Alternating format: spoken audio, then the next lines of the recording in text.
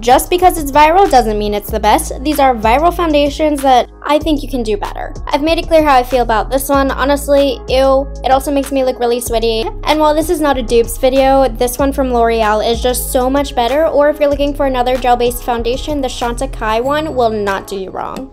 Or make you look like a grease monkey. The full coverage you could get with this made everybody go crazy, but the Wayne Goss Luxury Cream Foundation I think works better and looks a lot less cakey on the face, and you can still get full coverage. This is not bad though, I just never really thought it was worth the hype. One tinted moisturizer that really blew my mind was this one from Hourglass. It has more of a skin-like finish, similar coverage, but because of the finish it looks more natural. I always felt like this Rare Beauty tinted moisturizer sat really heavy on my skin and emphasized texture. This one from IT Cosmetics looks really thin on the skin and blends out like butter and still has the SPF.